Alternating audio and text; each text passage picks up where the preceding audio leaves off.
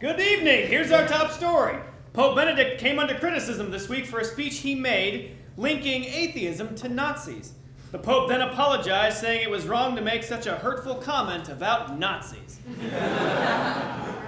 A Wall Street Journal survey released this week showed that employers are now more interested in state school graduates than in Ivy League graduates, which explains why most job interviews now include beer pong.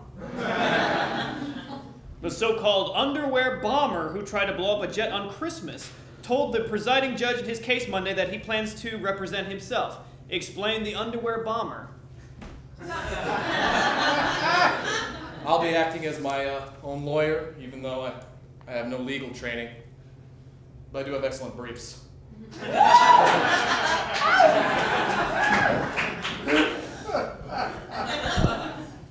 The trapped Chilean miners celebrated their country's bicentennial. You're cool people. Very cool people. You spend a month underground, we'll see how you like it. Anyway, they celebrated their country's bicentennial this weekend when they were supplied with a traditional holiday meal, except for red wine. Rescue workers refused to send the men wine because they don't serve alcohol to minors.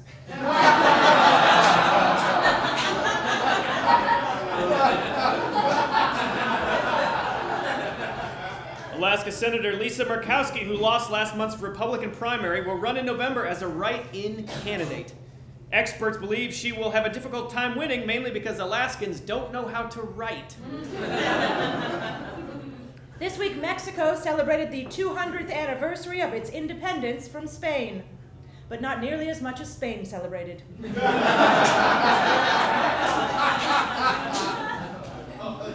Inappropriate. And now where hard news meets Hollywood, here with the entertainment news is our own Pepper Jenkins. Hi y'all! How you doing? How's everybody doing? Y'all alright? Good. See, I'm gonna dance a little bit between what I'm gonna tell you, so get ready. Okay. Thank you. Mel Gibson's ex-girlfriend, Oksana, will file a lawsuit against Gibson seeking compensation for battery, emotional distress, and defamation. Gibson will file a countersuit seeking compensation for not getting the blowjob he deserves. He needs a blowjob, y'all. Okay. Thank you. So, PETA activists said this week that they were disgusted by Lady Gaga's appearance at last week's Video Music Awards. And they didn't like her meat dress either. Blowjob and meat. Oh, wow. Okay. Okay, thank you. I'm moving on. Come with me. So, CBS announced this week that 60 Minutes content that doesn't air will be put on a website called 60 Minutes Overtime. Commented a CBS spokesperson. We are still trying to work out the bugs. The biggest bug being that no 60-minute viewer knows how to work a computer. Old people are so stupid. That's fucking mean. Okay, so let's dance and make it better. Okay, so here's another one.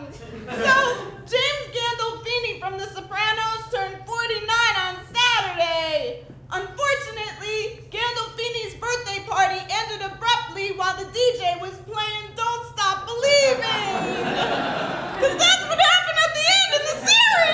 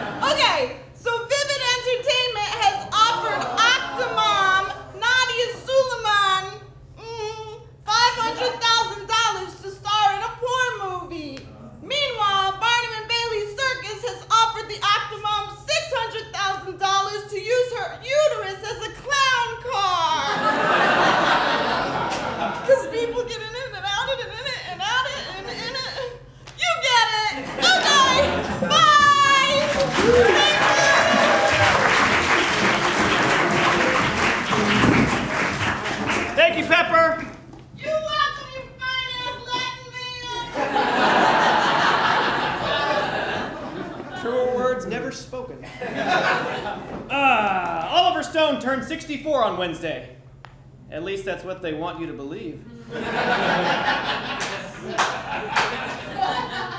An Ohio teen has pleaded guilty to animal cruelty charges after he beat an alpaca. Commented the teen. Yeah, I beat that alpaca, and I'd do it again after what those guys did to us on 9/11. What? Al-Qaeda, not alpaca? An alpaca's a llama-like animal incapable of plotting a terrorist attack? What are you gonna do? I'm from Ohio. Now truer words have never been spoken. New research shows that swimming in indoor pools may result in DNA damage that could lead to cancer. It may also result in accidentally drinking a gallon of urine. Guilty as charged. A new study reveals that people who are popular tend to catch the flu first, and that people who are unpopular tend to be Democrats. A Miami hospital is being sued on the grounds that one of its doctors gave a baby boy a circumcision by accident. Responded the doctor. Oops, my mistake. Hey, at least they still gave me a tip. But seriously, folks, those parents are pretty snippy. Around the office, I'm known as a big cut-up. Foreskin!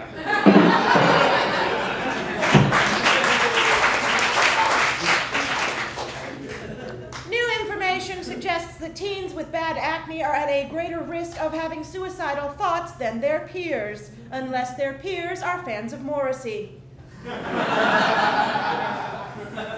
According to a new study, men are less knowledgeable about global warming than women.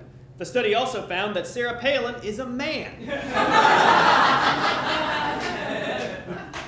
Firefighters in Oregon rescued a camel from a sinkhole on Wednesday, or as they call it, Hump Day. And now with an in-depth look at one of the week's big stories is a segment that's twice as important as AC 360, Phillip Wilburn, and TSW 720.